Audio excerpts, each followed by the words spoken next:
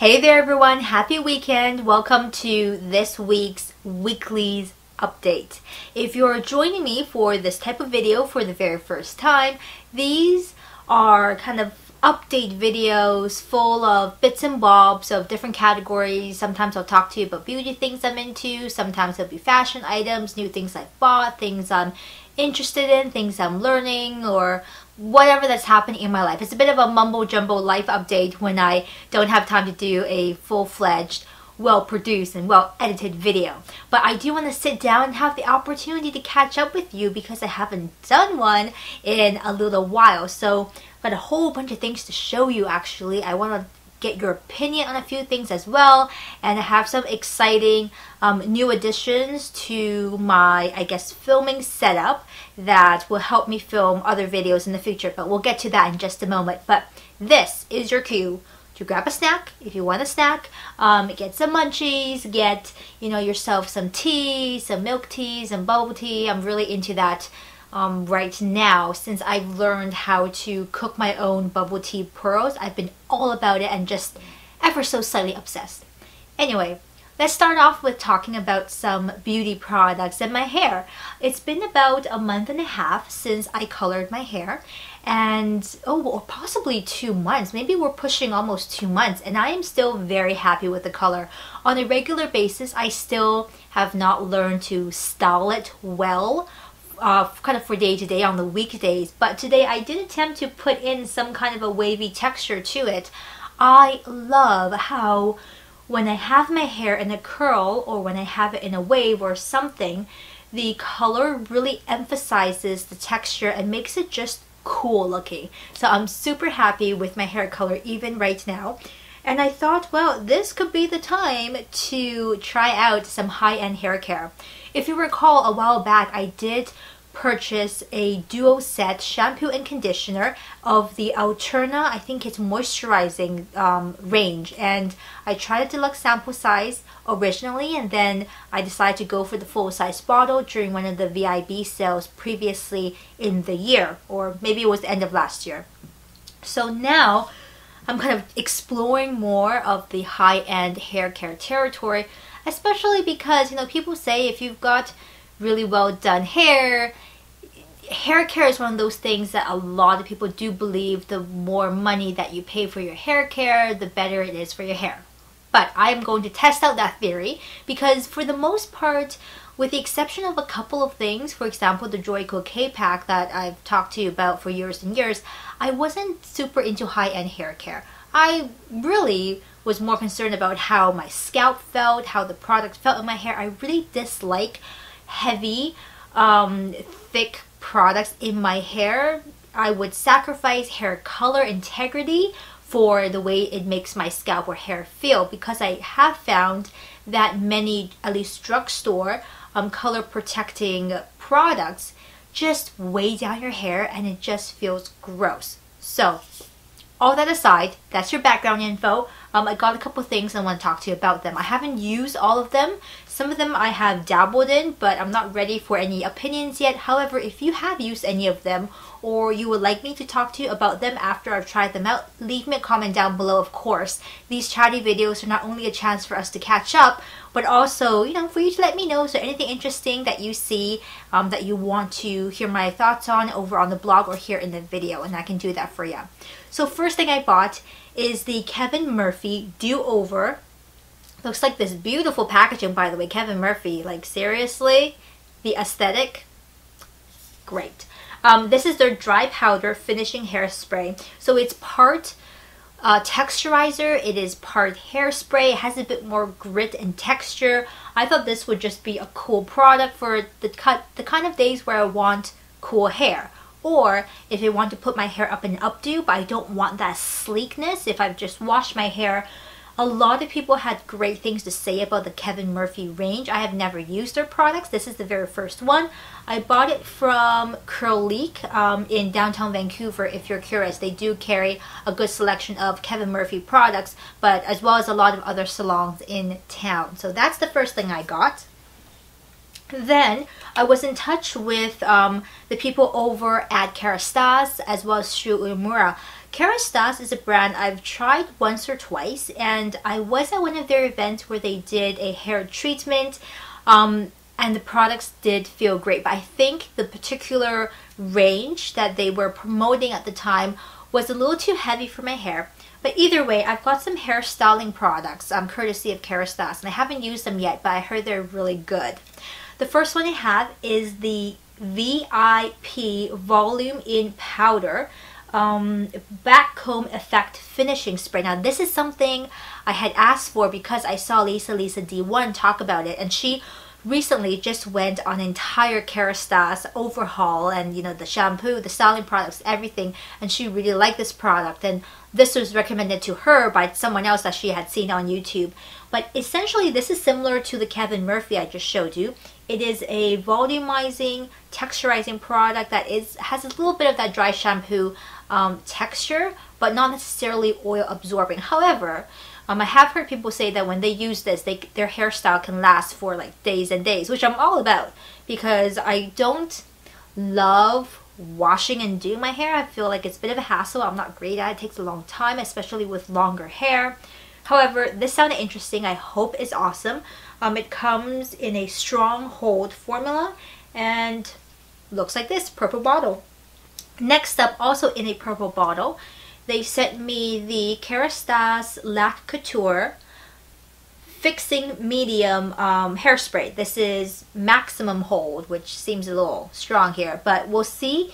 You know, when brands say soft hold or light hold, medium, maximum hold, I think there's variance between the language among the different brands. So a medium hold in one brand might be a strong hold in another brand. I mean, you never know. So this is again the Kerastase Fixing Hairspray, and you know that I've always talked about the L'Oreal oh gosh, what is it called now? The L'Oreal Honnête Satin Hairspray. That is my holy grail as of now, but who knows? This might change my mind.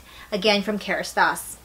Next up, also another kind of styling and protecting product that just sounded really cool, and I am pretty sure I will not be able to pronounce this properly, but again, I will link everything down below in the information bar for you.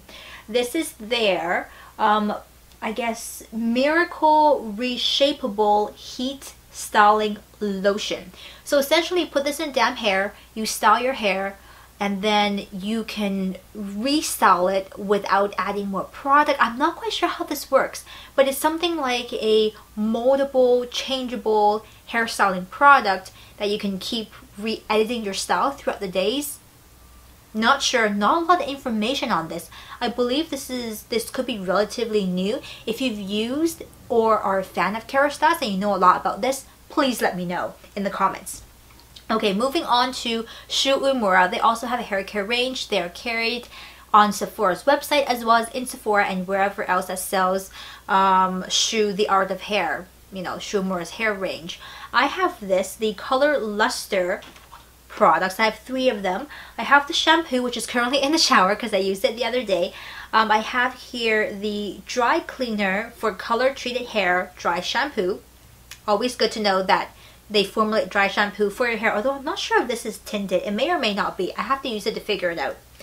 There is also this really cool product called the Shades Reviving Balm, and it comes in formulations and tones for different hair colors. They sent me the one for Venetian Blonde, which is a golden blonde. It might be a bit too warm for the hair color that I got done since I got beige tone, so I may or may not try this one. I'm still thinking about it, but I like the idea that they have very specific conditioning, color reviving shades for different hair colors depending on what you have done.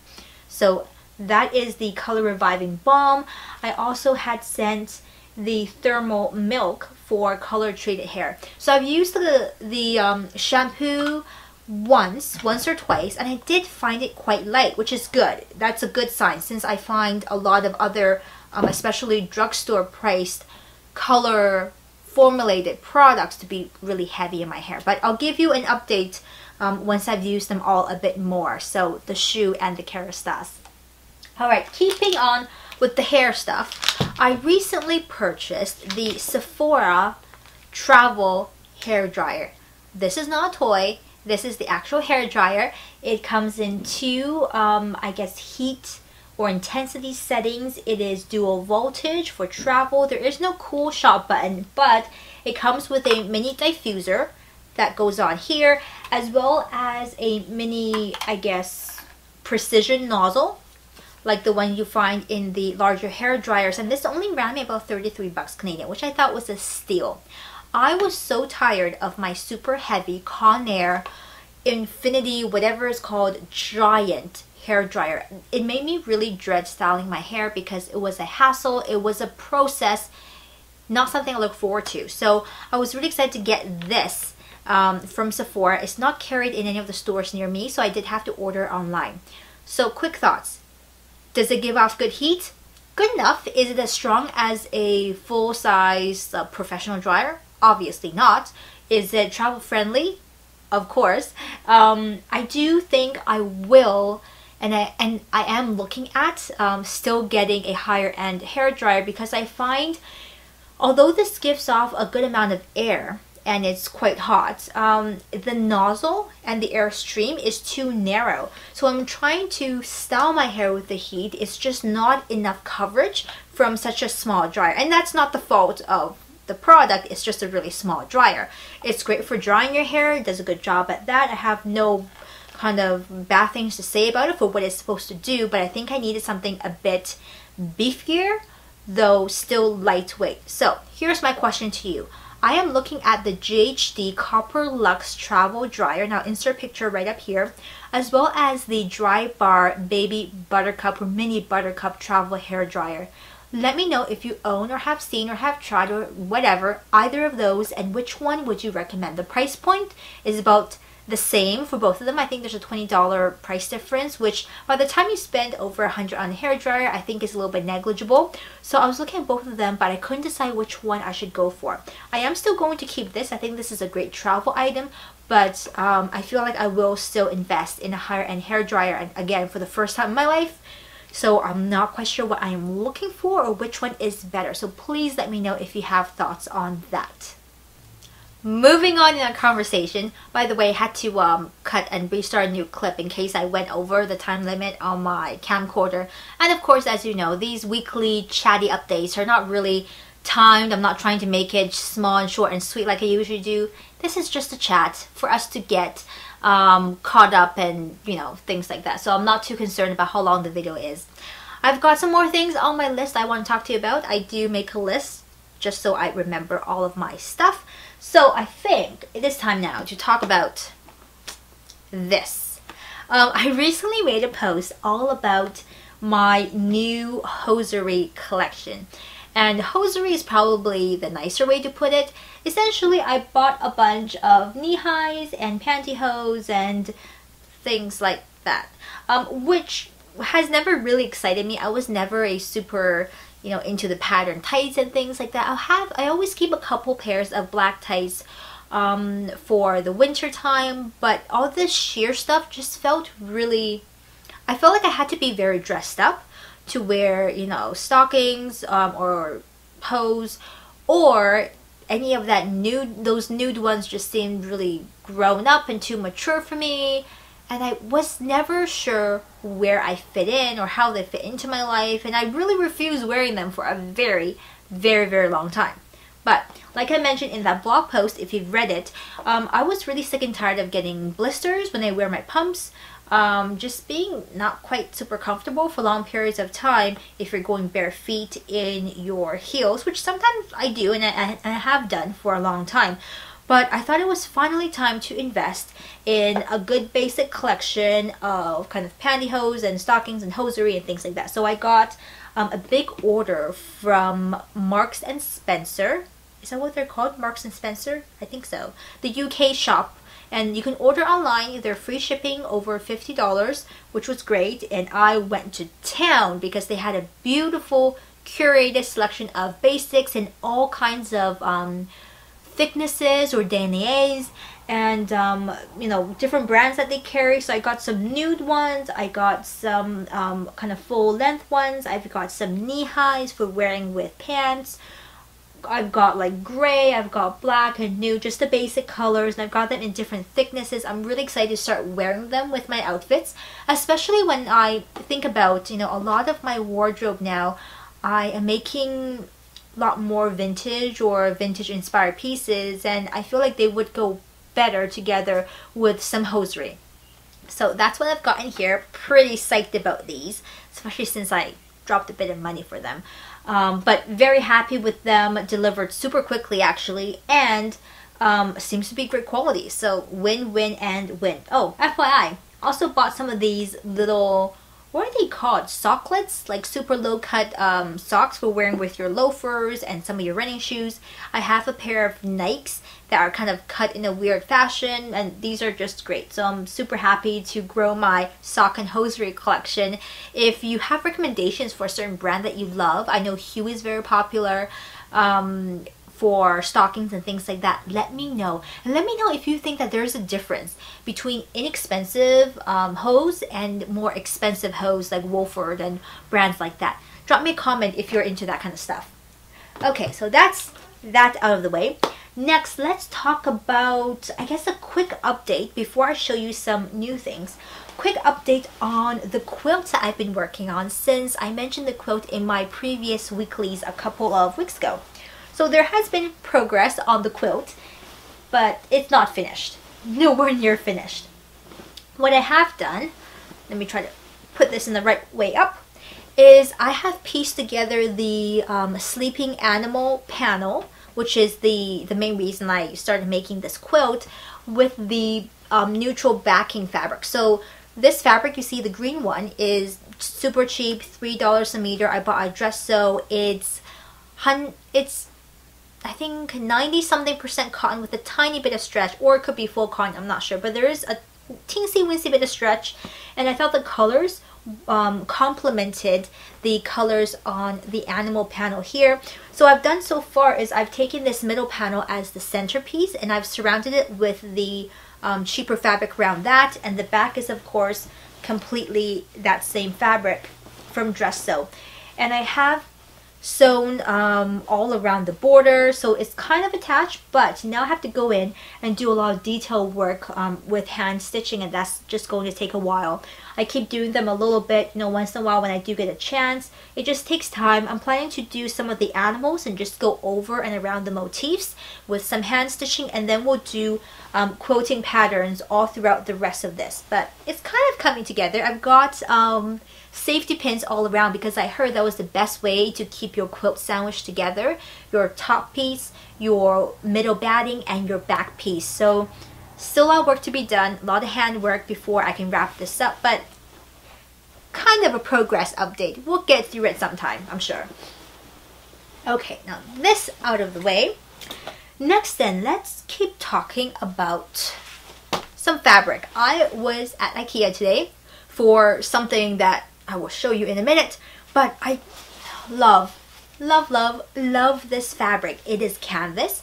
It's part of the IKEA, I guess, limited edition prints that they do. You know, sometimes throughout the season they'll bring in a complete collection with a certain print, and they'll do a couple of items in that print, and they'll usually sell the fabric in that colorway, and I am so in love with this color and this pattern. If you notice that pillow over there right here is from the same collection, and I mean, come on, how fun is this? I am not going to use this for any type of homeware or upholstering or anything like that, since that's just not how it works in my life right now.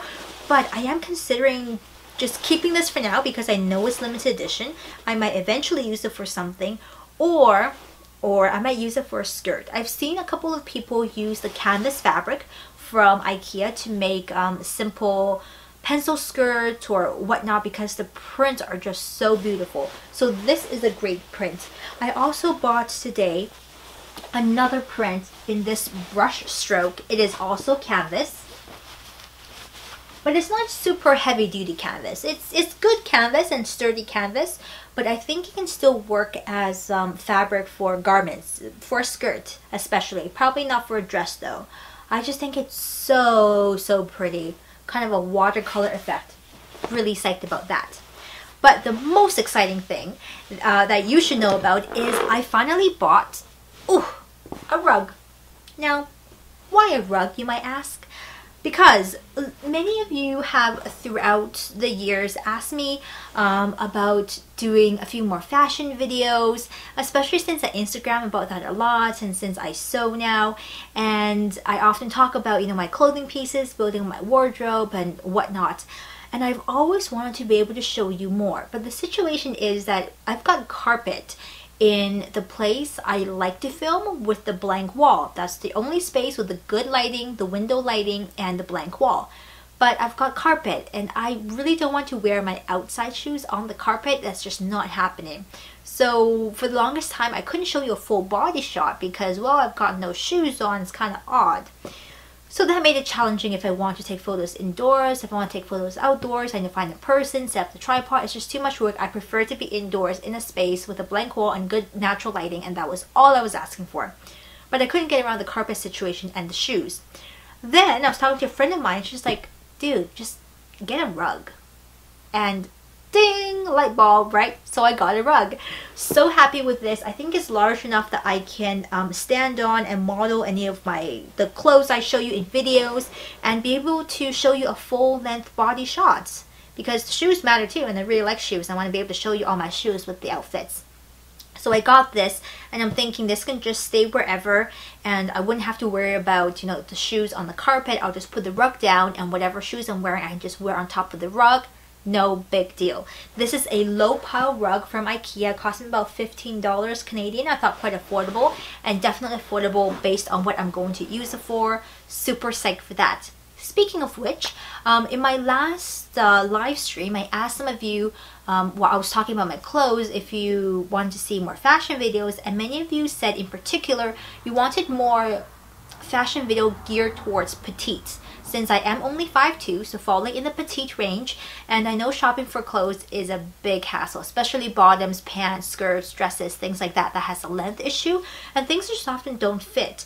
If I recall correctly, a lot of you want to see how to put outfits together for someone who's petite, which stores to shop for, any particular kind of go-to outfits or combinations that I like to wear. So now that I have the rug and I can actually do more fashion related videos or posts with a full length view, let me know what you would like to see and what you're interested in seeing on top of what I normally do, which is show you the garments I've hand sewn and I've made, and things like that. So excited for the rug. Okay, last thing I want to mention is I have been thinking about investing in some good quality or slightly higher quality jewelry pieces, and I want your thoughts and opinions on this. So I was looking between two things for my kind of next more investment-ish purchase. And I mean, when I say investment, in my perspective, not going to spend thousands of dollars on it, but you know, $100 or $200, couple $100. And I was thinking between either getting another Fossil watch in the metal band, and in the either the deep smoky purple or the rose gold. I will insert pictures up here. I currently, as an everyday watch, wear the Jacqueline face by Fossil with a leather band, more casual, and I love it. I really love the dial, I love the face, I love the size, everything perfect. It's real classic. I have also seen it in the metal variation, and I kind of was thinking if that's a good addition to have in my collection. I wonder how many of you wear metal band watches and how many of you wear just the leather strap. So I currently only have the leather strap, and I think I might want to invest in a metal band watch. So let me know your thoughts on that. So it's either Jacqueline by Fossil, or I was thinking of getting my first set of pearls. I love pearls. They are, you know, that vintage aesthetic, and I just love the way that they look overall. But I'm very particular about how I like my pearls and yada yada yada, but that's for a different story. I've been eyeing the Nouvelle pearls from Elle Florence. If you watch her, she's also from Vancouver. She makes videos. I'll link her down below for you, as well as her site. She handmade these pearls, and she's a real classy type of girl. She has that classy aesthetic, and she wears pearls all the time. So she started a line called Nouvelle Pearl, and she does these handmade pieces But the cool thing is the pearl necklace is a 2-in-1. So there's an extender piece which can make the necklace longer and you can wear them together, or you can take off the extender section and wear that as a bracelet and then wear the necklace, pearl necklace, as a shorter piece. So it's kind of a set. Price is about the same between the Fossil Watch and the Nouvelle pearls. If I get the Nouvelle pearls, I think I'll get them in the Dove Gray or the Smoky Gray. So I've been debating what is the best investment piece, shall I say, Fossil Watch or New Pearls. So look at both, let me know, and leave me your thoughts down below in the comment section. So I think this wraps up our video for today. Love to chat with you down in the comments. Looking forward to all of your thoughts. I hope you had a wonderful week. I hope you enjoyed this video, and I will see you in the next one. Take care. Bye.